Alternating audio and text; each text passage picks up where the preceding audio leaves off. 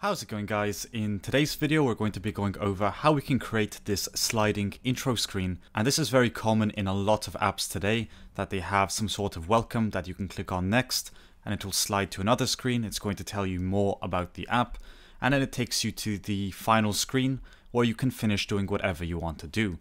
And in this tutorial here, I just made sure that the final button took us back to the beginning so that we can test this over and over.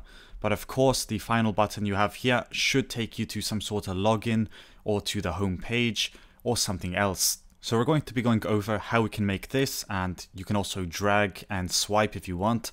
This button down here is just for convenience purposes. Now, the very first thing I recommend you do is go to your assets catalog and import 3 photos of your choice. And I already have mine prepared. One's called co-work, one's called website, and one's called work. Then go ahead and select them and drag them inside your project. Now we're going to freely be able to use these images for our intro screen. And the next thing we have to do is go ahead and create a page model. So go ahead and click on Swift File, Next, and call it Page Model. And the page model is going to just model the page for us. So it's going to contain a title, a description, a image URL, and so on. So first let's go ahead and get started with struct page, which is going to be identifiable. And we also want to go ahead and let the ID equal a UUID. Then we want to give it a title, which I'll just call name of type string, a var description of type string, and then a image URL, which will be of type string, and finally a tag, which is going to be of type int. And the tag is just going to be used to keep track of the page we're currently on. Now, I highly recommend you create some sample data every time you create a model. It just makes previewing so much easier. So here we're going to go ahead and create a static var sample page, which is going to equal a page. And we're going to fill out the information by hand. So title, example, for example, and this is a sample description for the purpose of debugging. The image URL is going to be set to work, which is one of the images I added to my assets catalog, and the tag is going to be set to 0. Now we're also going to hard code in all the pages we want to appear in our application. So here we're going to go ahead and type in static var sample pages, and this is going to be of type array of page, and it's going to equal an array of pages. And in general, you would probably want to loop over this so you can fill this out, but we're going to create them all by hand, and we only have 3 pages for this. So first let's go ahead and get started with the first page.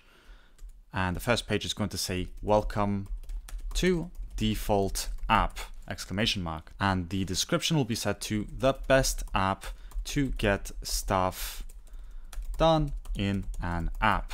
The image URL is going to be set to co-work, which again, if we go to the assets catalog, you'll notice that I named an image that's named co-work. So make sure it matches the name exactly. And the tag is going to be set to 0. This is the first image, so we're going to have to leave it at the index of 0. And Xcode is not happy because I called it static car instead of static var. So go ahead and fix that if for some reason you copied that, and the errors are going to go away. Now we need to create 2 more of these, but since I just showed you how we made the first one, I'm going to go ahead and copy in the other 2 that I created. So here I'll just paste this in, and for the second page it says meet new people, it has another description, and it has a different image URL which says work. And remember to increment each tag by 1. And then the final page has a tag of 2 and an image URL of website. So these are going to be my sample pages. And we can format this. And there we go. But now that we have the model data and the sample data that we want to use in our application, we can go ahead and create a new view. And this is going to be a SwiftUI view, which is going to be called page view. And inside our page view, we want to go ahead and take 1 parameter, and this is going to be a page of type page. And we went ahead and created a static variable. So inside here, we can say the page is equal to the sample page. And this is where it's very great that we did that, because now we can actually see it in the preview window with the sample data, and we can style it accordingly. So inside here, the first thing we want to do is go ahead and create a vstack with a spacing of 20, followed by an image. And inside here, we're going to insert the page.image URL. Then we want this to be resizable, scaled to fit, so it fits in the screen.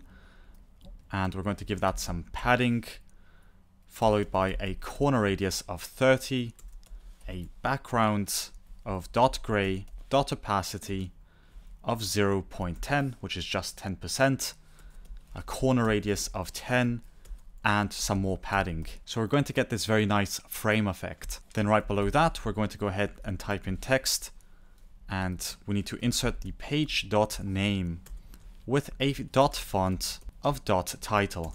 And the text below that is going to be page.description with the dot font of .subheadline and a frame with the width of 300 while we delete the rest of it. So in the end, we're going to end up with this very simple page view, and it looks really good. It's very simple, and as you can see, it didn't require much work, especially since we have this sample page over here. We can preview everything and we can style it in the way that we want to. Now let's go ahead and finish this off by going inside our content view and resuming the preview. Now there are a few things we have to start with, and one is the @state private var page index, which will keep track of which page we're currently on. Then we have to go ahead and type in private let pages of type page equal page.sample pages. And of course you could have just inserted all those sample pages in here. I just thought it looked a lot nicer if we kept it in the model so that we have a clean content view. And then we need to go ahead and type in private let dot appearance equal UI page control dot appearance. And we're going to be using that to customize the small dots at the bottom, because on a tab view, by default, the dots on the bottom are going to be white, and we can't see those if we are in light mode. So we need to be able to modify them so they can appear dark. Now at the bottom of body, we're going to create two functions. One's called increment page, and it's just going to take the page index plus equal 1. So it's going to increment it like that. And we also should go ahead and type in function go to 0. And here we're going to set the page index to 0. Now inside the body, we can go ahead and create a tab view. And it's going to be bound to the selection of page index. And we need to go ahead and create a for each loop, which is going to take each page in pages, and it's going to return a page in the VStack and whatever content we decide to provide inside here. First, we're going to start with a spacer and another spacer so we can center some content. And inside here, we'll add the page view we created with the page of the current page.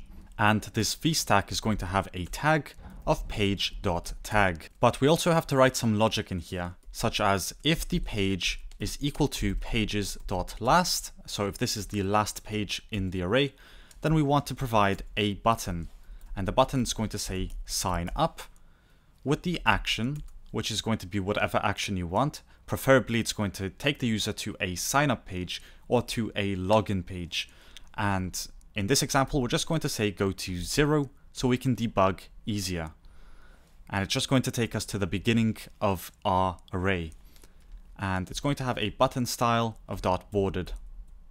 And here we have an error because page does not conform to equatable, and that's actually quite simple to fix. I just absolutely forgot to go here and say that this should also conform to the equatable protocol. Then we can go back to content view and the error will just magically disappear.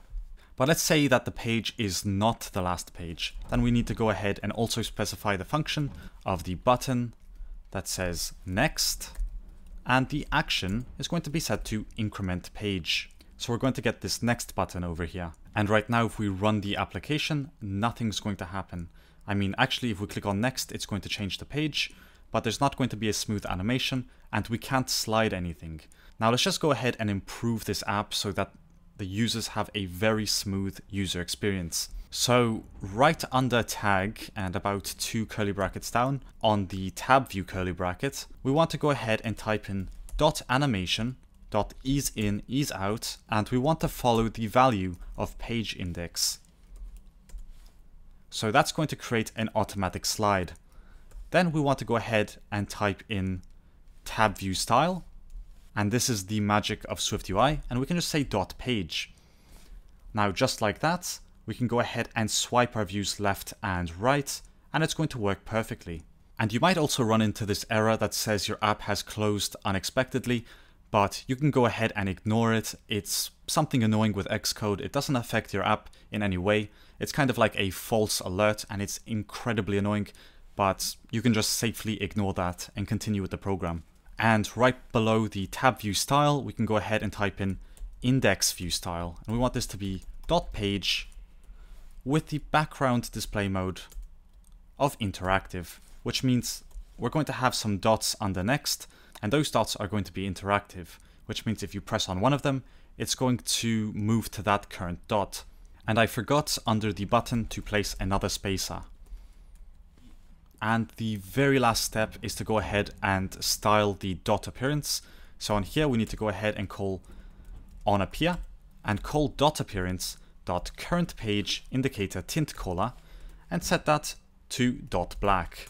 So as you can see in the preview window, we now have this black dot over there, but it doesn't tell us much because we can't see how many dots there are. So go ahead and call dot appearance dot page indicator tint color and set it to dot gray. Then you're going to see the total amount of pages, and you're going to be able to run this application with no problem.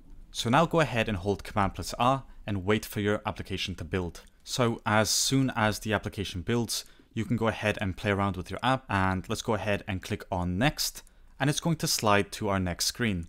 We can click on next again, and it will take us to our final screen. So it's a very smooth user intro sliding screen, and at the end of this, they're going to know that there's only one option, and that's to sign up. And they can also choose to go backwards if they want, in case they want to read something again. And they can also interact with these dots at the bottom. So there's actually a lot to be done, and it has very smooth animations, so it's just wonderful. Your users are going to be happy, and they're going to know how your app works. But that's actually all I wanted to cover in today's lesson. So as always guys, thanks for watching, and I'll see you in the next video.